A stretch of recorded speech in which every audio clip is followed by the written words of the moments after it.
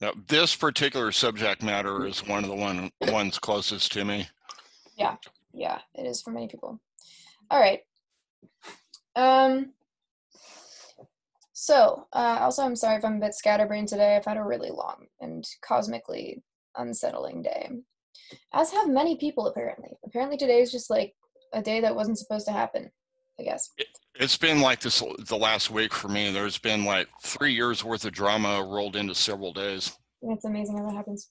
So last time we talked about changing setting, right? And the most obvious ways to do this are leaving a location. And the last thing that we talked about was consent when touching people that are tripping, as well as the notion of ensuring that you have everything that you could need being properly packed, as you might say, if you're taking someone who is tripping outside of an indoor environment and moving them into an outdoor environment. So that's setting. Now, in terms of helping someone change set, and I know we're just like landing right in this today, it is because I don't want to run out of time. In terms of changing your set, this is probably the most difficult thing to do if you're trip-sitting for someone on psychedelics. And there are two main tactics that I would recommend using, just broadly speaking here. And which one you use will kind of depend on the specific situation and context of the person that you're trip-sitting for. So the two that I categorize, and this is just like an arbitrary categorization that I've created, are distraction versus grounded support. And this kind of applies just in general when people are feeling shitty, like it's not always going to work to try and distract someone from feeling terrible if the reason that they're feeling terrible is really deeply seated. And it's also probably not going to be very helpful to try and ground someone who is freaking out over something that is like completely superficial and contrived and like you can get rid of it easily, right? So you have to kind of pick and choose which one of these you'll use. Now, distraction, I would say, is most effective if you're trying to unstick someone from a negative thought process or loop. If someone is stuck, if they need to get kind of jolted out of something. This is good for dark thinking. It's good for repetitive thinking. And if this person is really mistrusting or paranoid, this is a really good way of gaining a little bit of rapport with that person because you are co-distracted, like you're distracted together. Now, this can come in the form of either distracting them with an activity or with a thought or with an object. One example of this was I knew someone a couple of years ago who told me that they were trip sitting for someone and this person was just like looping and freaking out. And this person like ouch. This person pulled a thread off of their jeans and said, now I have 2 pairs of pants. And the person who was tripping just lost their shit and was cracking up, like could not contain themselves. And then there's grounded support. Weird. Then there's grounded support, which is encouraging the exploration of difficult subjects. And this is definitely quite a lot more difficult because you have to be very, very intentional about it, especially because sometimes exploring those difficult subjects can lead people down even more substantial paths. And so before doing this, before kind of encouraging someone to move through these difficult thoughts that they might be having, this difficult experience they might be having, it's always a good idea to make sure that you have good rapport with them in the moment, right? Like that's a really essential part of this. Otherwise, if that person ends up going down a road that is really uncomfortable or really significant for them and they don't fully trust you, they're not fully on board with you, it can be a lot more difficult and it can lead to some unintended consequences. Now, this again requires some calculation. It requires some thinking. And often this can come in the form of asking pointed questions, right? So don't spoon feed information, but you can ask questions that will kind of lead a person into areas where they feel safe and comfortable exploring difficult or intense feelings. Ways that you can kind of shape this are through sensory play as well as just speaking with that person. Oftentimes people that are tripping have really kind of vast and directionless sensation-based thoughts, and condensing those into something that is like a sensory, tangible thing can make it a lot easier to dissect and make it more chronological, make it more digestible. So we'll look at kind of how we can do that in a minute. So some concrete examples of how to change set on psychedelics if you're with someone else. And this can also work for yourself, right? You kind of like the difference between Socratic method and lecturing. Yeah, I would say so. It's mainly just kind of on the principle of like, you are there not to direct a person's experience, but you can kind of help them feel safe and supported as they explore various avenues that might give them really helpful information or revelations. So some examples of how you can change your set are reminders and encouragement, and this can come in the form of reminding someone to release control over the situation. Many people tell me that the number one fear that they have of doing psychedelics and drugs in general is that they don't want to be out of control. I have bad news for you. You are inherently out of control in general 24/7.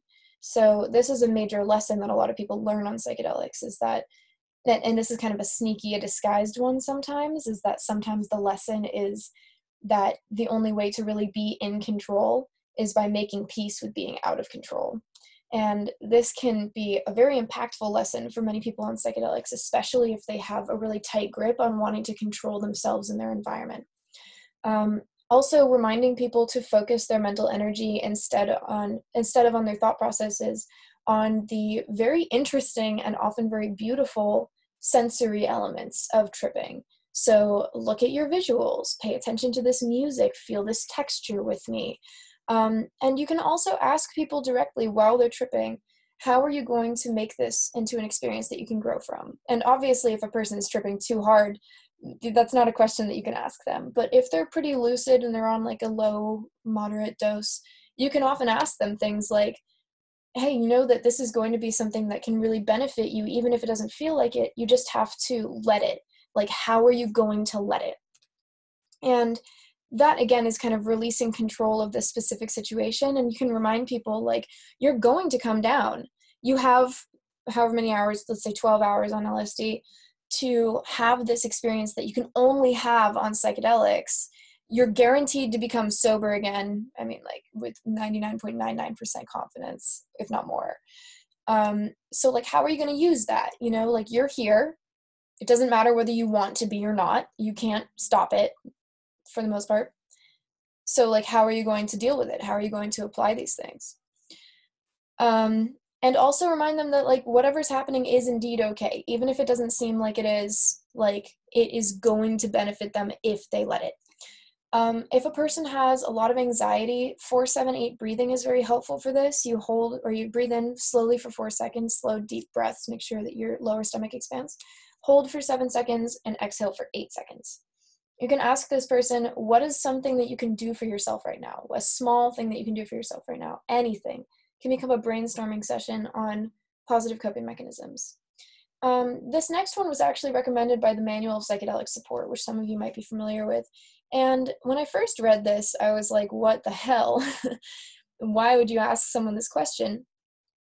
But the logic behind it was that there was a person that was becoming very paranoid and mistrusting and anxious that had wandered into the Zendo at Burning Man or something like that. And the assigned trip sitter asked them, like, or was like, yeah, you seem like you're feeling really anxious right now. Can you tell me, like, how I could feel anxious like you are? And this person was kind of caught off guard by this. And then they started describing, like, how you start to feel really anxious, like, as a step-by-step. And halfway through just started laughing, if I remember correctly, because they realized how ridiculous it sounded and ended up feeling a lot better. And then you can also ask someone to give you information. Tell me a story. Tell me about what you're seeing. Tell me about a place that you love, a person that you love, a food that you love. Like, describe something that you love to me, or tell me about something else. This is a really good way of kind of like knocking someone's focus into a different sphere, because if you're trying to recall something, your brain is redirected to an extent. Guided journey, this is just like, this is not an official term. I've just coined it because it's, you know, it sounds really corny and heady, but whatever, it's what's happening. This is something that's very useful for people that are feeling super anxious and are very lucid while they're tripping, who can be like, I'm uncomfortable right now, I'm having a hard time, can you help me? And this is one of the most effective things that I've ever done while trip sitting, and I highly recommend trying it out sometime. You can ask the person, can I, like, guide you through a story? And oftentimes they'll say yes, and you'll say, okay, close your eyes, you'll instruct them on how to relax their body, and then you'll start telling them what to envision. And the cool thing about psychedelics is that you don't have to give them much, you know, your brain will fill in the gaps. So if you start out with, you want like really friendly imagery here. My favorite is the White Palace. And this is where I'll tell people, okay, we're approaching a set of large white marble doors with stained glass inlays and gold etching in the sides and huge handles, and you grab the handle and you push the door open, and there's a white marble corridor in front of you with 2 huge windows at the end and a fountain and 2 curving staircases. And on your left, you look and you see a banquet table that's just full of all kinds of jeweled fruits and jeweled statues of animals that are alive and walking around. Tell me what fruits are on the table. Tell me what animals are walking around. Tell me what's in this display cabinet that we're walking up to right now. What kind of wood is this cabinet made of? And this often is so distracting, first of all, that whatever the prior train of thought was kind of fades a little bit, but also gives that person the opportunity to see something that is frequently really beautiful. Because, you know, if you take something that is like a classically beautiful setting like that on psychedelics, your closed-eye visuals will often like really reflect that. They'll start to develop by themselves and kind of scroll out outside of a person's conscious control. Thank you. And this is very comforting for people, because often one of the scariest parts of tripping, if you're having a hard time, is that it can be difficult to know where to redirect your thinking. And if someone is like, I'm trying to like not think about this thing, or I'm trying to not go down this rabbit hole of dark feelings, then having some kind of cue can just get that ball rolling in a different direction. Now, sometimes, you know, this doesn't quite go as planned if you start with something that could be interpreted as a bit too dark. Like, we're in a forest and like there are trees everywhere, and the person's like, they have eyeballs, and you're like, that's not the direction this is supposed to go in, but it's your brain, not mine. So if that happens, you can kind of like gently redirect and be like, here's exactly what you're looking at right now. And again, this person's mind will still continue to go on its own direction. If it starts to go in a place that is like not beneficial, then you can have them open their eyes and recenter with you and like feel their body and feel their surroundings, and then maybe try again with a different scene. Beaches are usually pretty easy, stuff that isn't dark by nature. If a person is in need of other things to do, and I'll say that a pretty common experience for new psychonauts is that they'll be on something like acid and they'll have this thought of like, what am I supposed to be doing right now? Like, what is the point? Like, where is this going? And so it's often helpful to have like concrete activities that a person can do, because sometimes they'll get stuck in this doldrum of they see their life tumbling out into the infinite abyss in front of them with no structure and goalposts, and they just like age and die. That's scary, and also is easy to happen to like recent college graduates, you know? So it is easy to get in that, like, what am I supposed to be doing? And also it can lead to other thoughts like, what am I supposed to be doing in general? Like existential dread, basically. And to counteract this, both in this setting and in general, it's important to remember that the whole point is to play. That is the point. There is no other point. Just play.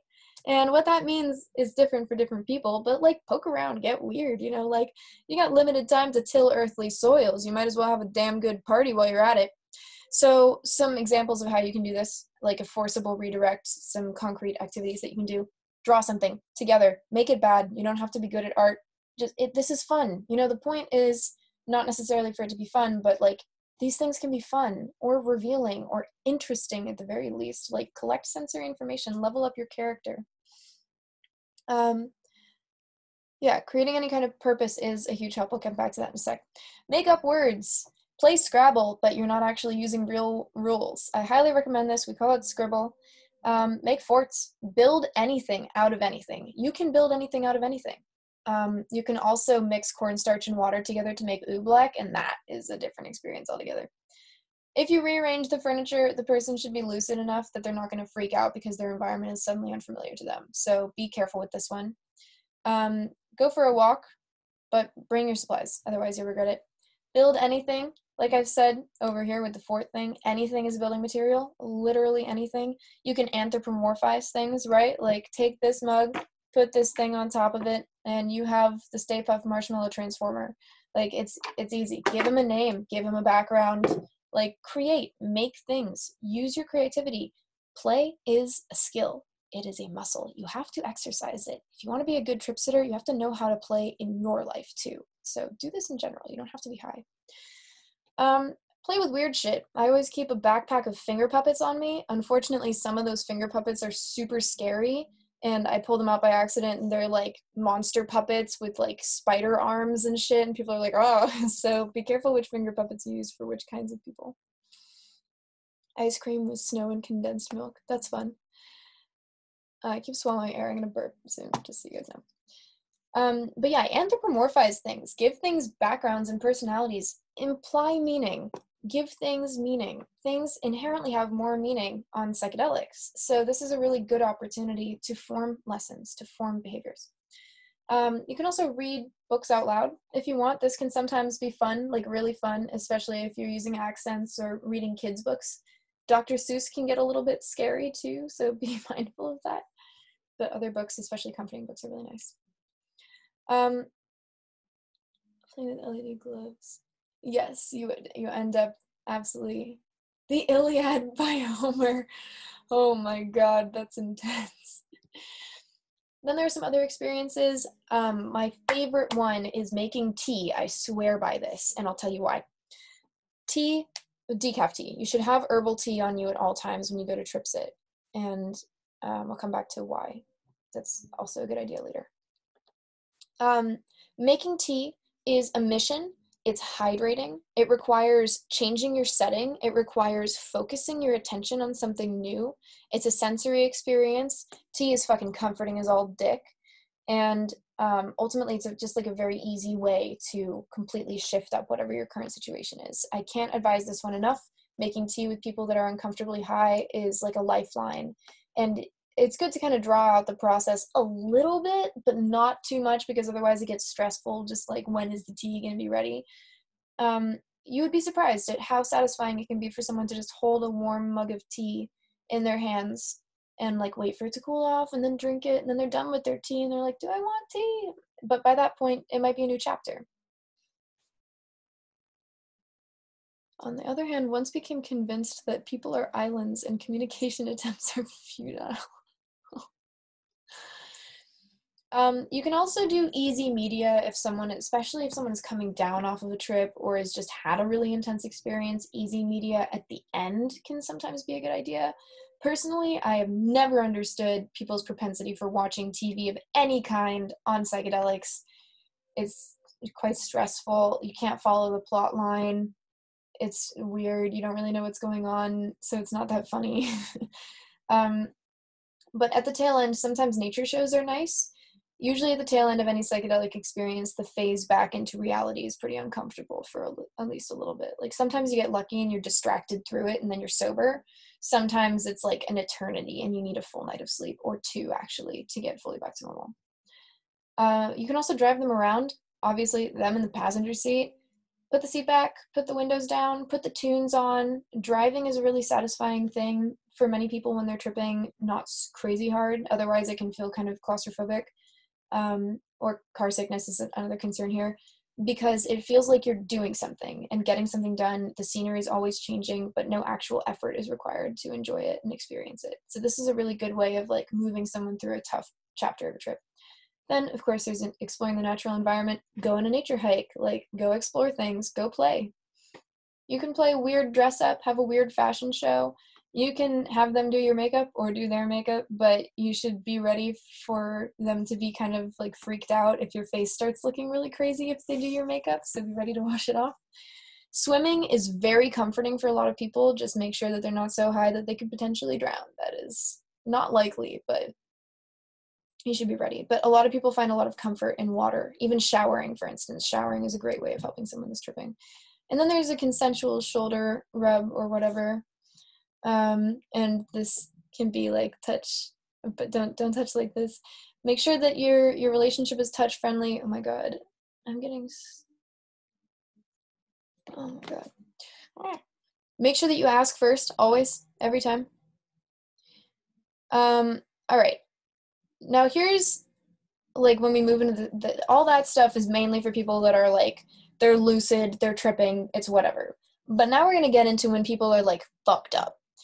There are two brackets of people that are fucked up on psychedelics. The first is chillin'. The second is not chillin'. And oftentimes you'll kind of know the difference when you see it. If someone is fucked up but they're chilling, they're just super high. Like, nothing is like an imminent danger. They're just really high and having a really hard time communicating. Excuse me. Sorry. Physical activity can be fun sometimes, depending on your relationship with this person and the kind of tripper they are. Sometimes if you just like start doing like something physical and you're like, hey, you should try this out, they'll be like, oh, okay, and like do it as well. And sometimes get really into it, like flowing or like going like this with their hands and just like watching them. Or you can make tracer art with them where you can just like draw like the Disney sign or whatever, and you can see the whole thing if you're tripping hard enough. Fun lights are always good. This is why people that are tripping really like glow whips, as Danita said, and gloving, and any kind of fun lights that you have on hand can really spice up an experience. You're there basically for comfort. You're supporting them, safety. They might not be able to communicate with you. Let them do their thing. Just make sure that the environment is safe. Like, make them feel loved and like you're friendly and welcoming. And now here's if they're not chilling. If something is wrong, basically, you should ask for help if you feel even the slightest bit uncomfortable. But also in general, I think that if someone is not chilling and they're on psychedelics, it's a good idea to have two pairs of hands around. Don't try and handle a potentially dangerous or traumatizing situation alone. Don't do it. It's dangerous for you. It's dangerous for them. If someone is really, really, really out of it, if they are in a temporary or extended psychotic episode, or if they're like suffering from severe delusions, which can fall into the former category, this can sometimes lead to people being a flight risk, and we'll come back to that in a minute. Even if you're a great friend, even if you're a great trip sitter, sometimes people just cannot be reached. Sometimes they are like completely out there, to the point where like your face looks like a dog and your surroundings are blending into your face, and this person is just like, holy shit, I don't know what's going on. It's important to remember that most of the time this person is really scared. This is a tricky one because I've known people in the past who have been like punched in the face by someone that was in psychosis on psychedelics, and this person got really pissed because they were friends and like wouldn't talk to them for weeks. But the person was like psychotic and in the moment having a psychotic episode and had no idea what they were doing. Like, they had no recollection of the incident thereafter. Like, people are usually acting out of complete fear or detachment from reality. So it's good to remember that. You just want to make sure that you are keeping a person safe as long as you are willing and able to do so, and passing the baton when you're not. Don't take it personally. People are often really afraid of the other people around them, or just like can't recognize them as being people. Sometimes they have these like very complicated thought processes of like, this person is trying to kill me for one reason or another. That's actually not that uncommon in difficult trips, is that someone will be like, my friends are trying to kill me, or like so-and-so is trying to hurt me and harm me. So if they bolt from you, it might be because they literally are like, they're going to hurt me. Even if it's like your partner or your best friend, this happens. If someone's freaking out, but they're not like super out of it, they're just freaking out, they're just uncomfortable, ask them how much they took. If they took over 150 mics, but often like even 100 mics of acid is a lot of acid, like that's a standard dose, granted, but you don't know how much is on your tab. Like, you really don't. Unless you know the person that laid the tabs and made the acid, you don't know how much is on your tab. Sometimes you can get a better idea if the liquid was diluted, but how are you going to confirm how the liquid was diluted? You don't know. I have no idea. If someone knows that they took multiple tabs, for instance, or if they took 150 or more micrograms, that is a sizable trip. Like, that's enough to really fuck you up. So, but it's still not dangerous. Acid lasts about 10 to 12 hours. Shrooms last 4 to 8 hours. A person will often need one full sleep to get like completely sober, and then another full sleep to feel fully settled in their normal routine again. And it can take a few days of adjustment and integration, sometimes longer if a person's trip was like really intense or traumatizing. If this person didn't test it, you can ask them if it had a strong metallic bitter taste, because it's bitter, it's a spitter. It is possibly an adulterant such as 25i N-Bohm or the DOX family, which we will maybe come back to, I don't remember. Ask if they're on medications. Tramadol is not a safe medication. That's an opioid to combine with psychedelics, and I forgot why, truthfully. I think it's because of your seizure threshold lowering, but I'm not positive. I just forget. Sorry. Always check your interactions, though, every time. Oftentimes, SSRIs will reduce the effectiveness of psychedelics, but they're not necessarily a dangerous combination. And then ask if this person has taken, like, ask them for their history, because a lot of the time people will get super freaked out about stuff because they just don't know what is and is not normal. I consider anyone that has done a substance, like a specific substance, less than 10 times to be an amateur at that substance. You can do the same drug 30 times, and on your 30th time have a completely novel experience. It's never exactly the same. So if someone's like, oh yeah, no, I'm experienced, I've done it like 4 or 5 times, they're not. Sorry, like it's just always going to be different, like where you do it, the quantities that you do it, etc. If you're not sure whether to hospitalize someone for physical problems, I get asked this question a lot, like, when do I call 911 if someone's freaking out on psychedelics? When is it dangerous? I'll tell you truthfully that more often than not, if someone is on psychedelics, going to the hospital is going to be much more traumatizing than any experience they would have at home. In some cases, people are just like super insistent and they're like, I will not be satisfied until I'm in the hospital. In which case, like, sure, take them to the hospital. Like, it's their bed, they can sleep in it, that's fine. But physiologically speaking, they're not in danger unless they took something that they thought was one drug that is actually a more dangerous adulterant, like 25I.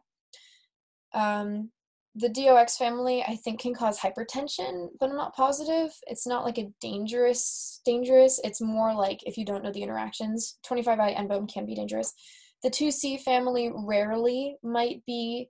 I don't think it's like dangerous though. 2Cs are usually not very dangerous, but they could be physically uncomfortable for some people. Question about experience. If they've taken it a few times, then you at least know that it's physically safe for them, right? Other than the subjective difficult trip risk. The word safe, I don't like to use ever because nothing is inherently safe. Let me think about how to answer that. Yeah, but I've never heard of anyone being allergic to a psychedelic. Maybe I'm just not familiar with it, but I've never heard of that being the case. I think that would be a pretty astonishingly specific allergy response. Their body would have to be like, no acid for you. Yeah, these drugs are physically safe for most people. It's also true that people can take a drug 100 times and then have a seizure on the 101st. It's also true that certain like food combinations can trigger these things, or that medication combinations can trigger these things. I guess what I'm saying is that you're never guaranteed, but you can also build up kind of a historical profile of how you react to certain drugs. Can acid make a person overheat? It does raise your body temperature slightly, but but it's not like MDMA at all. I would say that the main risk of overheating from acid would probably be anxiety more than anything, and that anxiety can make your heart rates and blood pressure spike, and therefore your body temperature go up. If someone is experiencing a seizure, loss of consciousness, splitting headaches is a big one. Splitting headaches are not normal on drugs, like debilitatingly splitting headaches. That could be a sign of extremely heightened blood pressure, so be very watchful for that. Dangerously high body temperature, you'll feel it, like someone's burning up, or other obvious physical complications. Like, this isn't just someone being anxious, like they are obviously ill. Obviously, that's a cause for physical concern and possibly taking them to the hospital. Or if someone is like, not only am I uncomfortable, but I'm so uncomfortable that I'm like writhing on the ground in pain. It's normal for your stomach to be upset on psychedelics. That is absolutely part of the experience, unfortunately. It's pretty much almost guaranteed. Sometimes you get lucky, is what I would say. Being hella nauseous, being like anxious, being uncomfortable generally physically, that's just part of it. For psychological care, this gets a lot stickier. And the reason is that you often need to see like more persistent symptoms to know if this is something that will need to be treated versus something that is acute. If someone is a danger to themselves or others, though, that's a totally different story, right? Like, if you are afraid for your health and safety or the health and safety of others, you should probably get this checked. If a person has been in a psychotic episode for, this is a complete random number, by the way, don't quote me on this, like 10, 12 hours of psychosis, and it's not going away, then this could be an indicator of an episode. But often acute psychosis from psychedelics will only last for the duration of the body of the trip. And oftentimes sleep will end this for people. Sometimes people will come in to like festival tents that I'm working, and they'll be in like a full-blown acute psychosis from psychedelics, and they'll just like knock out eventually. Like they'll be in a corner and they'll just fall asleep, and they'll wake up and be like, why am I in here? Which is super jarring for the people that were trip sitting this person that was like flinging poop at people, whatever. If the person is paranoid and to the point of trying to escape or posing a flight risk, which can happen if someone is like, everyone around me is trying to kill me, or I need to defend myself against people, or I need to escape from this place, and this person is like being flighty, like maybe running, it is true that sometimes people end up running through crowded streets, and this is clearly an indicator of hospitalization being necessary.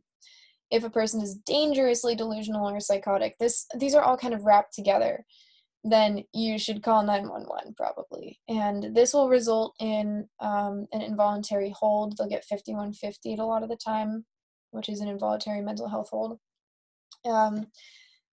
Don't hesitate to call if there's any risk to yourself or others. I have known people who have gone to trip sit someone who was clearly in an episode, who has opened the door with a knife in their hands. Like this is serious stuff. You know, if someone is like completely and totally detached from reality, and again, I can't stress enough that this is really not the norm at all with psychedelics. This is like a very rare case that someone would get in this way, and often has other implications for mental health, not always, but often. It's really unlikely that this happens, but it is possible for sure. Like it does happen sometimes. When we're looking at delusions, if you outright reject a person's delusions, they will often become very mistrusting of you and be like, well, you're just not in on this. You don't understand what I'm saying. So kind of gently unsticking delusions by like mostly going along with it, but sometimes interjecting like, wait a second, is that the case? Or something like that. I just could not stop swallowing air. This is so uncomfortable. Whoever just came in, please mute yourself. Thank you. So kind of gently suggesting alternatives to these delusions. What do you think about calling a mental health hotline, or are there specialized dance safe style hotlines? I think that generally speaking, I would say that calling an ambulance would be a better move for something like this, only because mental health hotlines may or may not, I don't know actually enough about the services offered by mental health hotlines. And obviously, like the last thing that I want to recommend is bringing law enforcement on the scene. Like that's not ideal at all. In my experience, it is possible to call and ask specifically and only for paramedics. But that is actually a really good question that I should look into more. Oh, Don't Use Alone has a hotline. Okay, that's good to know. Thank you, Orion. But yeah, gently kind of shaking these delusions off just a little bit. Delusions on high doses happen, you know, and common is too strong of a word here, but like it's not that uncommon for someone that's tripping balls to be like, I'm God. It's like, it just happens, you know, it happens to everybody, you know. It often will, again, like fade as the trip fades. If it persists, then that's, again, like, take this person to get psychological care, commit this person. Just going to throw in a couple things about Molly, because I think this is something that really freaks people out when they see people rolling for the first time, and they're like, I don't know if this is okay. The come up on Molly can take between 5 and 20, sometimes even like an hour. Oh, I'm sorry, I misunderstood this. Once you've started to come up, completing the come up and reaching the peak can take between 5 and 20 minutes, and sometimes a little longer, but usually not longer than 20 minutes, I would say, of you like feeling like you're going up. Once you start coming up on Molly, many people find that it's like getting hit by a freight train. Like you're sober and then you're like and getting higher and higher and higher. And that can be really intense and overwhelming, and also can make you feel very anxious and very nauseous.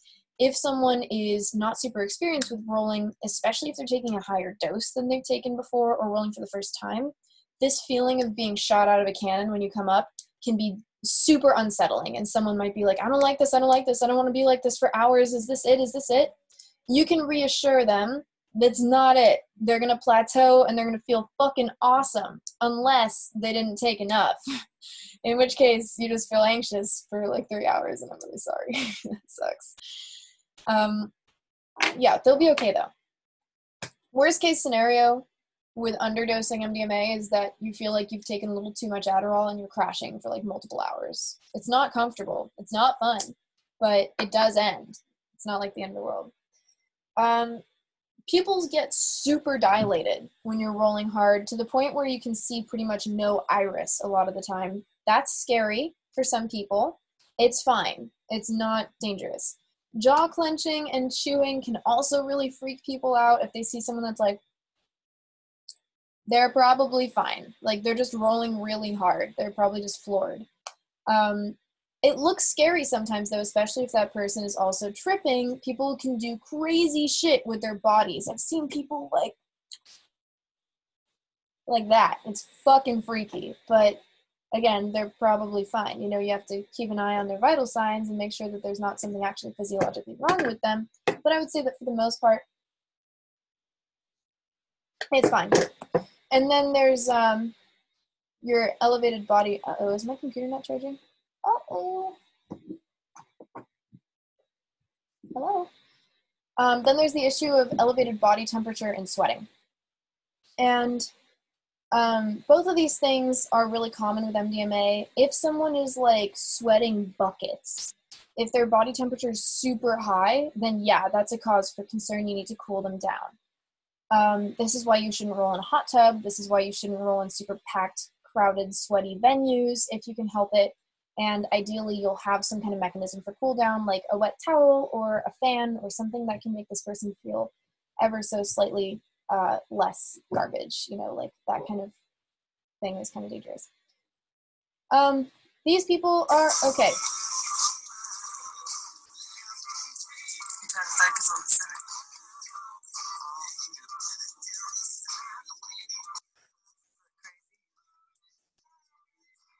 And you remember what that's called? I keep thinking when the pupils are yeah, when the eyes are like darting back and forth. I keep thinking astigmas, but I think I got that messed up. No, that's right, nystagmus. That's correct. So Nystagmus. I almost had it. so close. Yeah, so eye wiggles or nystagmus are super normal. Sometimes they get really extreme to the point where someone's looking ahead and it's like, that's also okay. I'm in DrugsCo. What's up? Oh, sorry. Hey. Forgot about Thursday. Hey. Okay, in DrugsCo. Yeah, so these people are not generally speaking in danger unless they start seizing or overheating or dehydrating or mixing other substances, in which case things can get a little bit stickier. How do you identify when they're going into a seizure? I'm not sure I've seen it happen in front of me. We're actually going to come back to seizures today at the end of the Cool. lecture. So if someone is feeling really uncomfortable on MDMA, you ask them a series of questions. How much did you take? An average dose is between 80 and 130 milligrams. If this person is MDMA naive and they took more than this, they're probably rolling a little bit too hard, but it can depend on your body chemistry.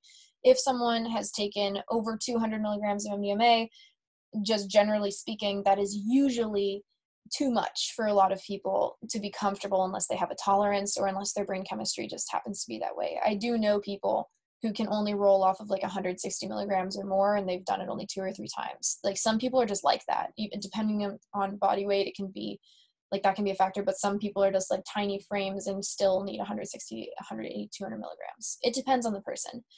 But yeah, if they took a large quantity of Molly, they might be uncomfortable. They might be really nauseous. They might be overheating. Sometimes you're rolling so hard you can't get up off of the couch for 4 hours. That needs probably overshot.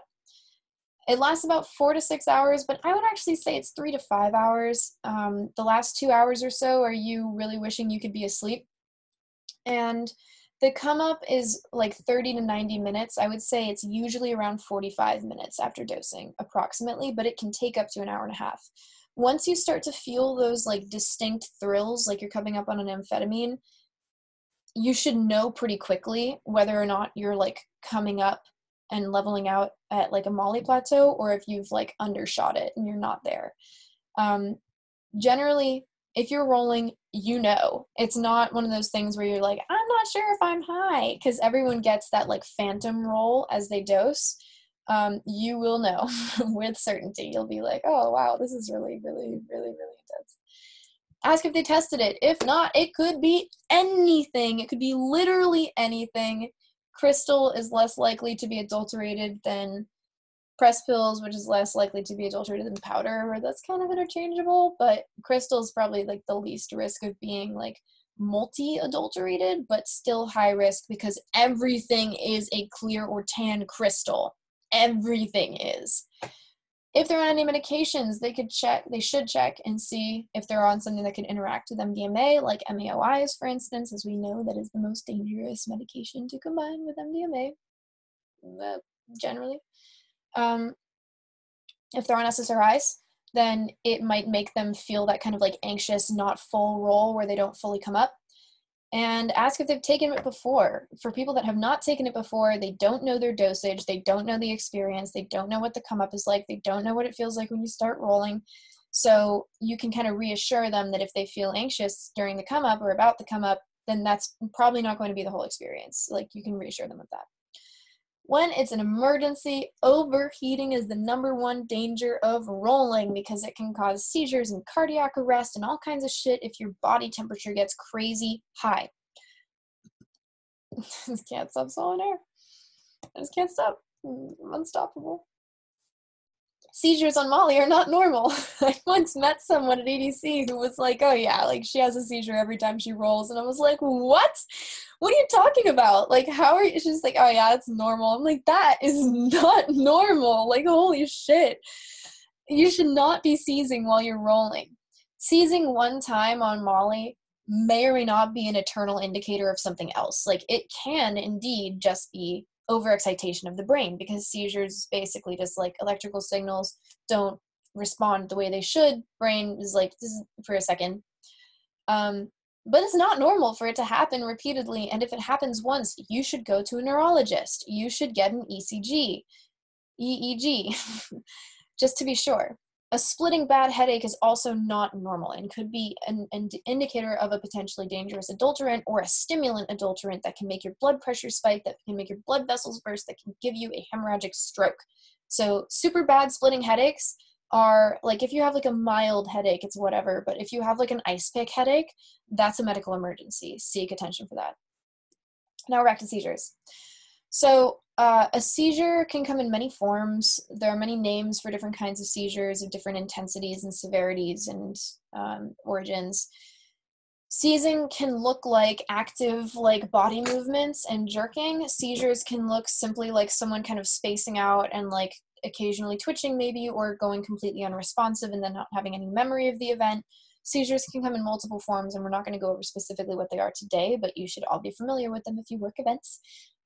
If you see someone that is convulsing or not responding to any kind of like cues or input, because there's a lot of different kinds of seizures, like I said, and they occur in different regions of the brain, you should, basically you're doing like protective support, right? You are cushioning their head, because if they're flopping, you don't want their head to hit the ground. Ow, oh, new piercing, ouch. If they have glasses, take them off, loosen any tight things that could get pulled or snagged, and turn the person on their side. I always advise turning the person on their left side for multiple reasons. One of them is gastrointestinal. I won't get into it, but we'll come back to the recovery position soon. And you should also immediately start a stopwatch if someone is seizing. If a person is seizing for 5 minutes, it constitutes a medical emergency. Alternately, if a person stops breathing for 4 minutes, they can experience brain damage. So those are the two numbers. It's 4 minutes for brain damage for oxygen, 5 minutes for seizure before it's a medical emergency. Repeated seizures are also a medical emergency. Don't put anything in their mouth. I can't believe I have to say this, but apparently this is the thing that people do where they think we should like prop their mouth open with something, or we should hold their tongue so they don't choke on it. They're not going to choke on their tongue. Don't put anything in their mouth. Don't fuck with the mouth.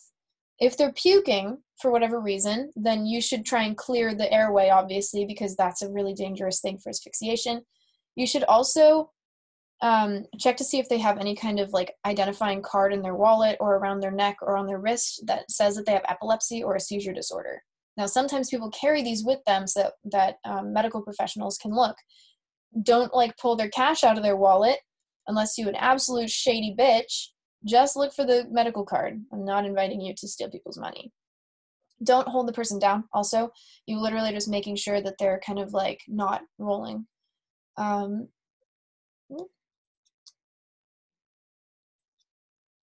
Yeah, a lot of people have amnesia from seizures. They don't remember that they had an episode. And then for help, obviously. But if a person does not regain consciousness, that's really serious. You should always call 911 or call medical attention if someone's having a seizure, always. Like, actually. And if someone overdoses on an opioid, you should also always call for medical attention. Like, these things should not go unchecked and untreated. Yes, American healthcare fucking sucks, and I'm so sorry, but you also need to get your vitals taken by professionals in the meantime who can monitor you because you are more seizure prone after having one for some time. Now let's look at mania.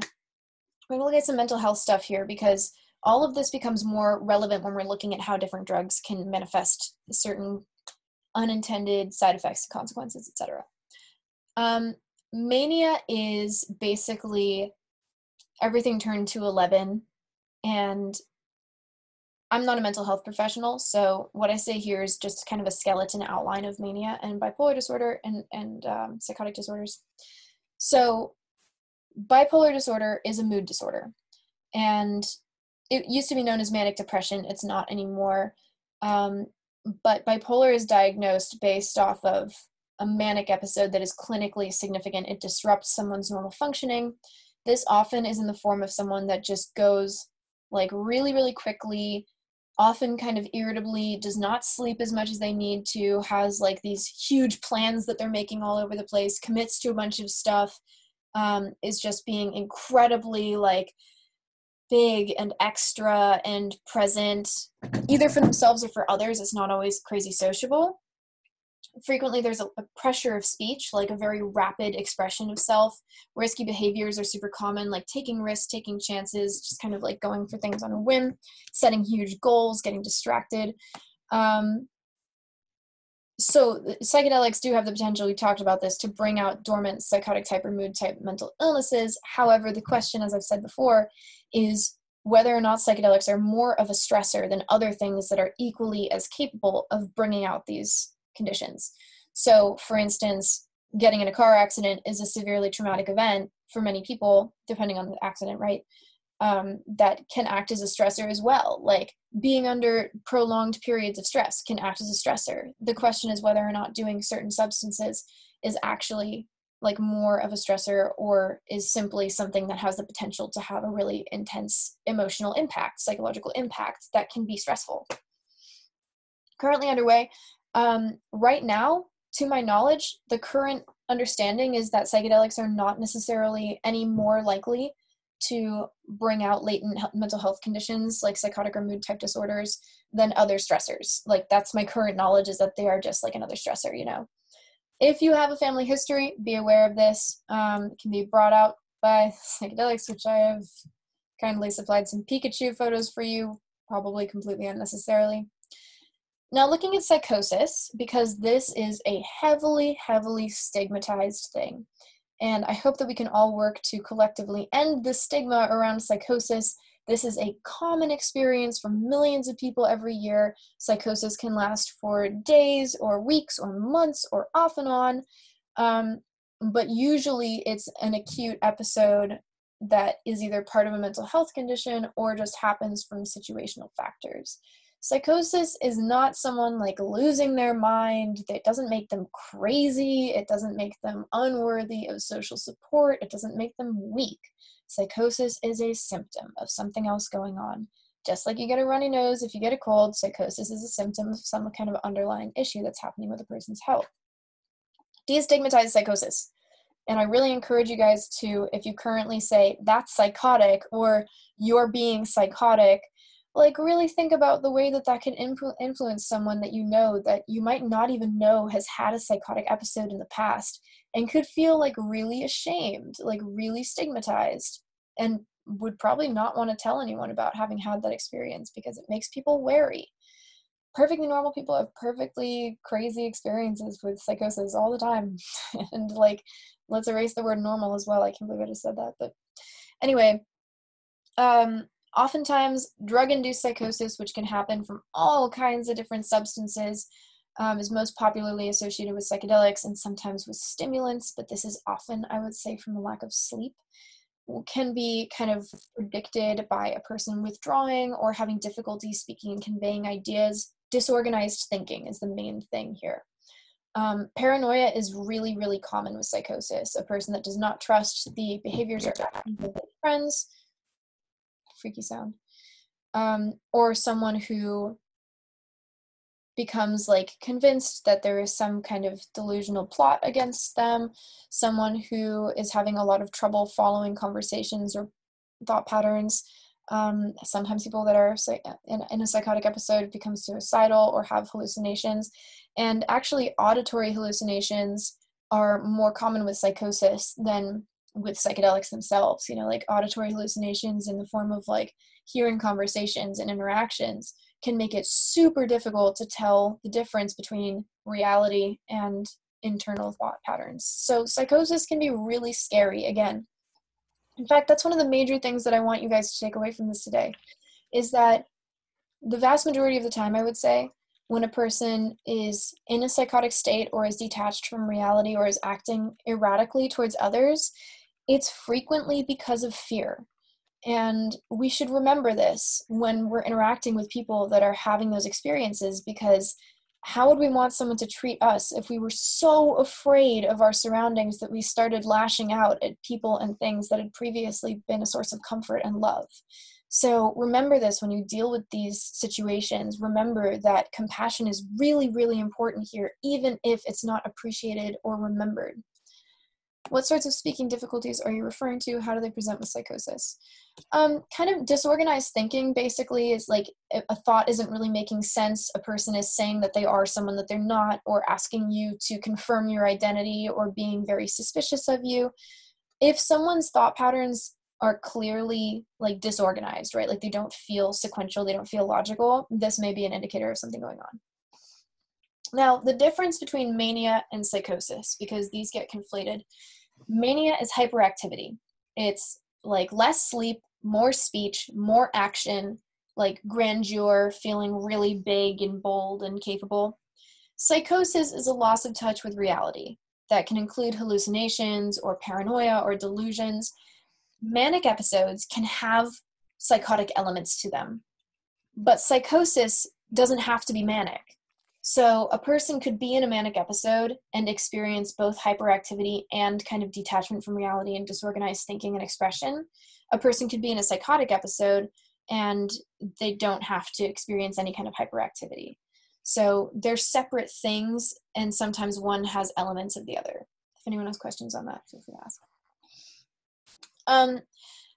In the last probably 7 or 8 years, I have accidentally identified probably 24 people that have been in a psychotic episode, and no one has picked up on it because people just pegged them as acting weird.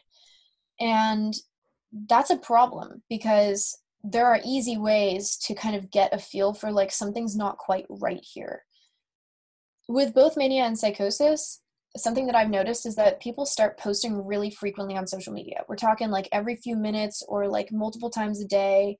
Often will have comment threads with themselves, especially if they're commenting things that don't really make sense or are overly aggressive in some cases. This is something where you should reach out to them, and I'll tell you how I would advise doing that in a second. Psychosis is frequently indicated by really bizarre kind of disjointed thought patterns, like things that don't make sense, right? Loss of touch with reality. Mania is like really frequent posting or like really frequent activity. and clearly a person not sleeping. Often these timestamps will be at like 3:09 a.m., 3:16 a.m., 4:12 a.m., 6:10 a.m. And if you see those timestamps, you could be like, okay, something might be up here. Both oftentimes, oh, and mania is like, who wants to throw this party? I'm ready to throw this party. Can you mute yourself, please, Orion? Actually, I got it. Who wants to throw this party? I'm ready to throw this party. We're going to throw this party. Like, I'm going to do all these things. Like, I'm so excited for the next, like, week and a half of my life. And both will often be very defensive of any kind of suggestion that there is a mental health concern going on. It's not always that way, but it can be kind of difficult to suggest that, like, hey, this might not actually be like you at your most lucid. So here's an example of a person whose social media is indicative that there is something else happening here. I'm good, but I'm not too good. Just 1-0. I'm God. You have kidnapped a Grand Marshal of God Force. All who surround this contraption box, aka City State, you have violated God Force laws. Good luck recreating the universe, etc. And these were all within like an hour of themselves, or of each other. Now, if you see stuff like this on social media, this is an indicator that it's probably a good idea to check in, either yourself or to signal boost to other people that people that are close to this person, that something might be wrong, which can be tough because you might need to find like family member contact, etc. I think we'll come back to that soon. Now, moving on to serotonin syndrome.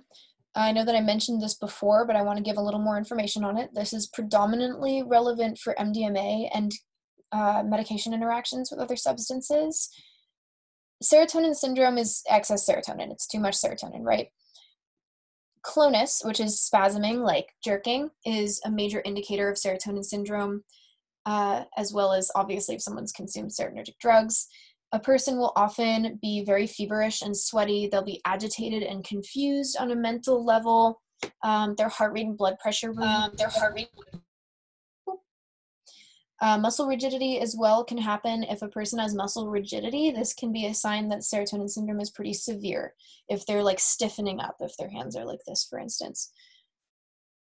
Yeah, that could be life-threatening. Serotonin syndrome is usually very treatable, just uncomfortable with supportive care and fluids and electrolyte balance. Electrolytes are surprisingly important for this, but muscle rigidity and someone being super disoriented and out of it or losing consciousness could be a life-threatening serotonin syndrome situation. So seek medical care for those things.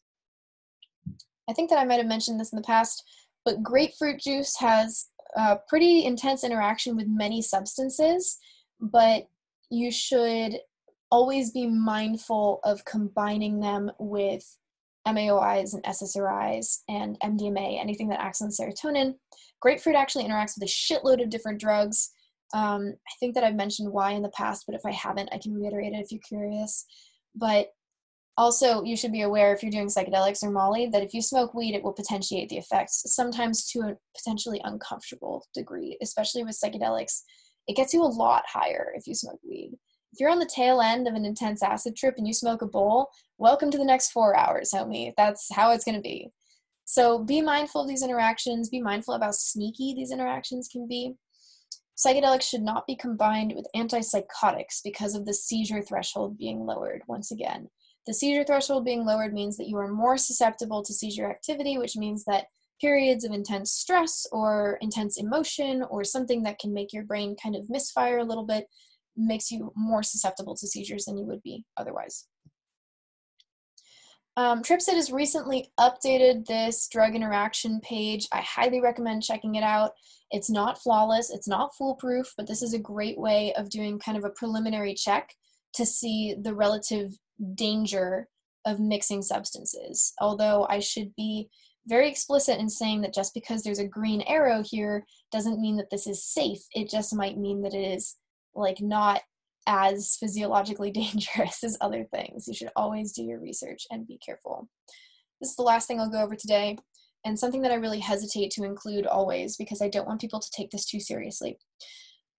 It is possible sometimes to stop a trip prematurely. However, this is an emergency situation. This is not something that should ever be employed lightly because these substances that you need to stop a trip are frequently not particularly comfortable, and also might have a deleterious impact on the person's ability to process and integrate their experience if it's ended before it should, and can be kind of traumatizing. Weed will not bring you down from mushrooms. Weed will bring you back up on mushrooms. Weed will potentiate any psychedelic. Weed is like a potentiator of drugs in general for the most part.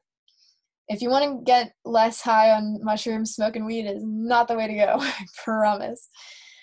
The substances that can be used for actually ending the psychedelic part of a trip, but without a guarantee of this, everyone is different, are Haldol, Seroquel, Trazodone, to name 3. Trazodone is an atypical antidepressant, whereas Haldol and Seroquel are antipsychotics. Haldol is often used in emergency rooms. Some benzos are often used by like emergency personnel just to calm a person down if they're really agitated, which can be dangerous. I personally don't recommend